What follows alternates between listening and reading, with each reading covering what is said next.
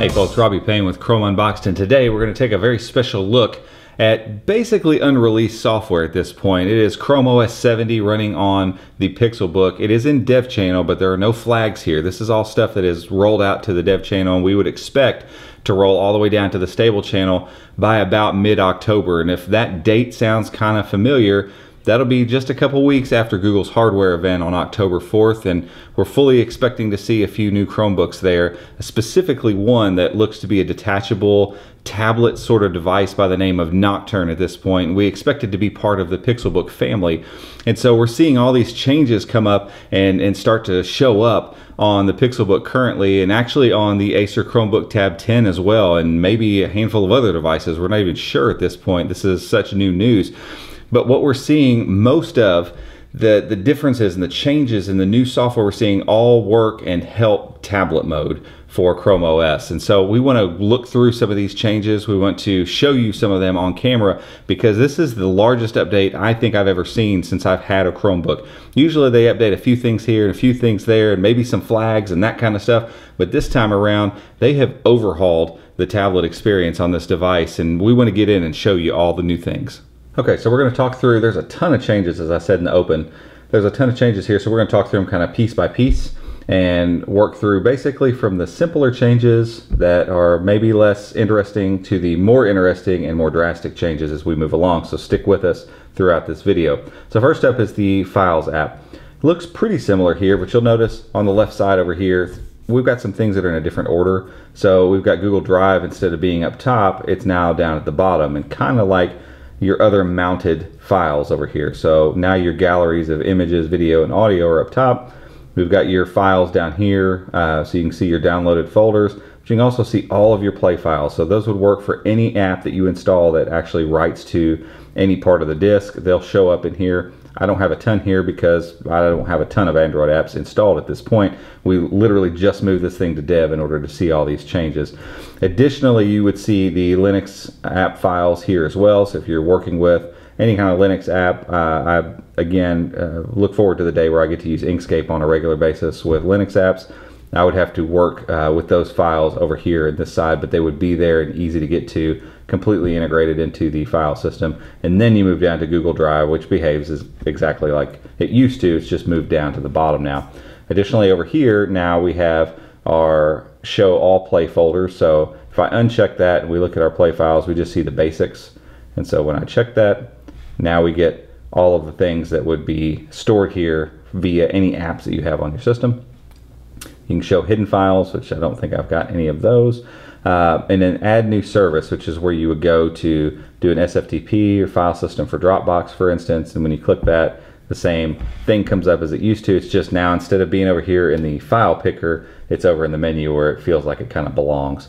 And so that's really it for the file system, but it's some nice changes, and the Files app is one of the pieces of Chrome OS that needs to keep getting updated. And so it's nice to see them starting to tweak some of these options on it. So now the next small change, but it's pretty drastic as far as the way it looks, is the Wallpaper Picker. So we've talked about this quite a bit over the last few months. We've seen it coming. It's been in like Canary and that kind of stuff, but when I right click here, you can tell the menu's different. You got these nice rounded corners. We're going to see tons of stuff that mimics the look and feel of Android P or Android Pie on phones. So if you have a phone that has it, a lot of this stuff's going to start feeling kind of consistent to you.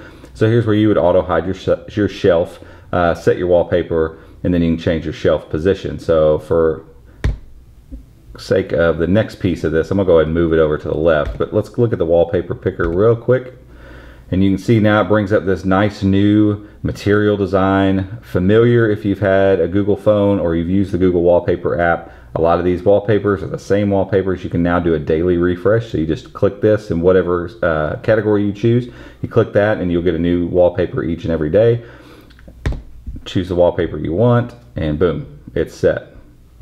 So it's pretty simple, works exactly like you think, and there's lots and lots of wallpapers. They add more and they take some out as time goes by, but it works just like the one did before. There's just a better selection and some better aesthetics overall to the Wallpaper Picker. So let's talk about the shelf and the settings tray. And so I have this over here for a particular reason, because before we get and talk about what they've changed here, The notifications and the way that they stack make a lot more sense for the users that really like to have the entire shelf over on the left or the right, because now everything stacks vertically. So the notifications sit right on top of your system tray and kind of stack this way versus having two separate pop-outs going on here that was kind of awkward before. But for the sake of the rest of this video, I like my shelf position to be on the bottom. So we're going to move it back down here for now. So if you take a look at the new settings tray, you can see that it's darked out now, but if you look really closely, it's actually kind of the same blur as the application tray has been for a little while. You can see your background through it just ever so slightly. And so it's just a really nice, nice effect that they've carried over, not just there, but in these kind of toast settings as well. Again, it's probably difficult to tell on camera, but you can see the ever slight parts of your background through that and through like the keyboard brightness. Same thing, it's kind of got this slight opacity that you can actually see some of your background through. It's just a nice touch, it looks really nice. And then as you look at this, when we slide these up and down, or you can click on your mouse here, hopefully you're seeing a lot of the similarities again to Android P. And I've got my Pixel right here, and you can actually see as I drag this down and drag this up, all the similarities going on here. I mean, the icons are the same, round circles, dark backgrounds, the same way they animate.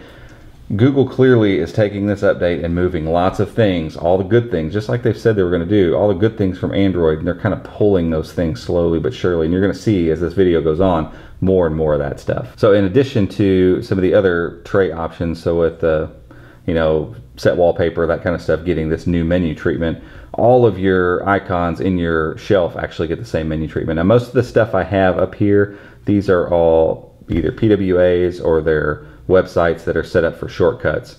And so you can kind of see when we long press those, you get a nice new menu here, and it says new window, so I can click that for new window, but I get my option over here whether I want a new tab or a new window. And so I've set my messages to be new window. It's going to pop up in a new window, as you would expect. And additionally, they've added, so either with a right click, two-finger click, or a long press on Android apps, just like you would on a phone, if you long press those apps, you kind of get some extra little settings. Same thing goes here. So now you get, with Google Play Books, I get not only to open or unpin it, now I get these little extras here. So shop or library, which is again the same thing you would see on a phone. You would long press those things in your launcher and have those extra icons. So if you have a messaging app, for instance, you can long press it and it'll bring up the option to go ahead and create a new message, or it might bring up your most recently used contacts. And so lots of cool little things going on just in the shelf and the icons in the tray right now. Everything's looking a lot more Android and behaving a lot more like Android. All right, now we're going to move on to the part where things get pretty interesting and pretty drastically different than what they've been. So we're not just going to be talking about small little menu changes and stuff. We're talking about some pretty big UI overhauls here. So if you remember the app launcher, probably on the current Chromebook you're using right now, when you bring that thing up, you get all your icons kind of centered in the screen, and it looks small and a little odd, honestly. That is not the case anymore. So I'm going to bring up just the peeking part of the launcher. And so now we have the arrow up top, we have the Google search here, and then basically these little probably AI driven, maybe some machine learning driven suggestions here. So it could be a website you've been on recently, or that it thinks you normally would visit, or an app you've just recently opened. It's going to be similar to what you see again on the Pixel phone. Whenever you either go into multitasking mode or you slide your app tray up, there's some favorites up there at the top, and those things change based on the time of day or your behavior, or who knows. You can also see some slight curvature to the sides here. They haven't figured out the transparency, it looks like, around the corners of that, but clearly this whole thing's going to have that kind of new curved Google pill-shaped thing going on. And you can even watch, as I bring this up, you can watch the corners there. If you look really closely, they'll slowly curve themselves back out and square up to meet the screen. And you probably have noticed something very different now. You have this huge grid that fills the screen and kind of looks a lot more native. It looks like it fits on the screen and makes sense here instead of having some little bitty grid here in the middle. Additionally, the points now paginate you one at a time versus just kind of speed scrolling you through stuff. Right now, I can't reorganize anything in here because it crashes Chrome OS. Again, this is developer channel, but you can see new folders that look exactly, again, like what you'd see on the Pixel, Pixel 2, that kind of stuff. So anything running Android Pie right now. So ostensibly you'd be able to drag stuff around and create folders. Again, I can't do that right now without crashing the entire system. But everything else in here is pretty much unchanged. The scrolling feels way better than it has up until this point. But the app tray in general just looks like it belongs here now, and it feels better than it did before. This all becomes even more interesting when we flip into tablet mode. So yeah, that happened. So there is no getting away from the app tray basically when you're in tablet mode. So you kind of got to think of it more like you're holding one of these kind of tablets. And so when I go to the home screen, for instance, on this tablet, you get the same thing. So this is the Acer Chromebook Tab 10. And the reason I'm not showing you a lot of the stuff on this device is it's really struggling with the dev channel right now. So performance is real bad over here. But this is kind of your home screen. Now, I'm going to change to something, hopefully not flip out the camera too much. I'm going to try to change to something that's just more textured and less busy in the background. And the reason I'm going to do that, and I think that at least for now, maybe this is a better option for the way that they've got this. Really nice transition there, by the way. Set the wallpaper. That helps a little bit. It helps the icons just kind of pop up off there. I'm not really sure what they're going to do with this. I'm not a huge fan of the completely transparent tray. I like the fact that when it's in clamshell mode, it kind of blurs that background. It makes these icons pop. They kind of get lost, and it doesn't seem to matter what I put in the background. It's kind of hard to see them. And so my guess is they're probably working on a solution to that, maybe either dimming the background a little bit or they're going to lightly blur it. I'm just not sure what they're going to do with this, but for the time being, it looks like this launcher is kind of a fixed situation when you're in tablet mode, and that's not really the worst thing. It kind of is nice to have these things up here, similar to the way an iPad would function or an Android tablet would function. There's stuff on the screen all the time instead of just kind of having this big blank space that really doesn't do anything. And so the other thing that's a little weird with this kind of transparency in tablet mode, if I open up an instance of Chrome, and honestly it doesn't matter what I open up, anything I open up, the bar is not getting dark down here anymore, and that is just off-putting to me. Like, this should be solid colored instead of showing the background. My guess is that's probably a bug. They just haven't fixed that just yet. But this is a nice segue into the next piece, and that's how we deal with multitasking on these things. So now things start to get really interesting. So we're going to talk about how Chrome OS is starting to handle multitasking. And again, this is dev, so some of this stuff could change. We're probably going to see even more features. And as I move through some of this, you might see some hiccups and stutters in the animation. Remember, this is stuff that is work in progress, but it's a really cool sign of where we're going with this stuff. And so they've taken some things from Windows, which I feel like did tablet mode pretty well, especially with multitasking, because iPad actually pulled from some of that stuff too. They're taking some of those little pieces and kind of putting it together their own way, and it's actually really cool and very satisfying to use so far. Again, don't pay attention to the transparent bar down here. I feel like that's going to go away, but for now that's what it is. So say I've got an instance of Chrome running here, and then okay, we got a Files app, I've got Allo, I've got Chrome Unbox that I turned into a web app. I just downloaded it and opened it up, and Google Play Books. So we've got all of those apps running. So now say I'm here and I'm holding the device and I just want to maybe either go side by side or see what all I've got open. You can notice there's no top bar anymore, so there's no X and minus anything. Everything's just nice and full screen, which is really cool. That's a big benefit here. So how do you minimize your application? You simply drag from the top and you kind of get this floating window, drop it in its space. Now you have this familiar multitasking screen that we've had for a little while now. But the cool thing from this is now I can long press one of these, drag it to the side, drop it in there, and then go, I need Chrome Unboxed open. And as we've been able to do before, you can resize. And so now we've got an Android app and a Chrome OS app running over here next to one another. When we're done with either one of them, again, drag down, drop here, choose the one I want, or we can drag this one down as well, put him back over there. When I'm done with these, similar again to what you do in Android, just flick them away.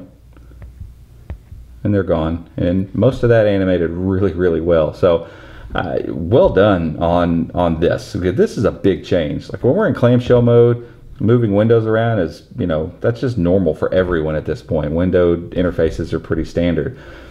But tablet interfaces and multitasking are not something that a lot of people have done right. And I think Apple and Microsoft deserve some credit for the things that they've done up to this point. And I'm glad Google is kind of taking some of those things and working them into Chrome OS at this point, because the tablet mode has needed some love, and it looks like it's finally getting it. So last but not least, I want to talk about probably my favorite feature in this slew of updates, and that is the keyboard. The on-screen keyboard for Chromebooks has been passable. It's not been great, it's not been terrible, just okay, but it's not really been a joy to use. This changes that. So if I go up here and I go to type, keyboard comes up, and I can use this keyboard, but grabbing it here, it's really far and spaced out, and it just doesn't feel natural at all. If this were a tablet and I was holding it, it feels pretty gross. All the normal stuff's still here, so most of that stuff hasn't changed. So you've got your handwriting stuff, you got your basic settings, and you got your voice input, which, by the way, you would expect it to, but it works really, really, really well. But now there's this new button here, and that's what happens. You get this floating keyboard that's nice and small and can go anywhere and always stays on top of everything. And so as you're filling out things, so if I have it here and I type here and I start typing, it didn't move. Oh, this is Google. So let's hit enter and go in here. So now I'm clicking here again, and boom, pops back up, and I'm typing. Even if it's over top of that, type, doesn't matter. It moves and does anything I need it to do until I hit return. And it goes away all by itself until it needs it again, and it brings it up. Or I can dismiss it just like that. It's brilliant. It works so, so well. I can't say enough good things about it. I haven't had any issues with it. It moves around smooth everywhere it needs to go. You have swipe functionality. The only thing it's missing from something like Gboard would be, like, you know, GIF support and stickers. It's got basic emojis, which is fine, but to get some of the GIF support in the keyboard would be awesome. And it seems like so much work is being done on this keyboard now with this kind of floating setup and the ability to use it this way, that who knows, we all thought that they were just going to replace this with Gboard. Maybe they're going to keep this and just port Gboard's features into this, and if that's the case, that's fine. It is working that well, and I'm so pleased with using this thing that I hope it kind of sticks around, because it's just so brilliant to be able to move your keyboard no matter where the place is that you need to be typing text. You can just kind of move this keyboard out of the way and type and swipe or whatever you want to do, or voice dictate, and get it out of the way. It's just excellent. So well done, Google, on the keyboard. And honestly, for most of this stuff, again, I know it's mostly in development, well done on all of it. All these things moving forward, I just didn't see any of this stuff coming immediately, and I for sure did not see all of this stuff coming all at once. And so we're really starting to get a picture of what Chrome OS is going to start looking like as 2018 moves forward, and especially for devices like Nocturne that we expect to see in October. All these developments, as they kind of come and cohese together and give us a more complete picture of Chrome OS, it's going to look really awesome on a really high-end, high-spec tablet-type device. I cannot wait to see it. I cannot wait not only just to see that hardware, but to see this software running on it as well. And guys, that's about it for this thing. Hopefully, if you have a device that has Chrome OS 70 in the developer channel, you take the leap, jump over, switch over to the developer channel, play with some of this stuff and see some of these new features. If not, I'm sure 70 will be coming to a lot of devices pretty soon, and the ones that have clamshell or tablet mode, you'll be able to actually use some of these features and kind of start playing around with this stuff before it shows up in October. But that's about it for this one, guys. If you like this video, give it a thumbs up, hit the subscribe button below, and until next time, we'll see you.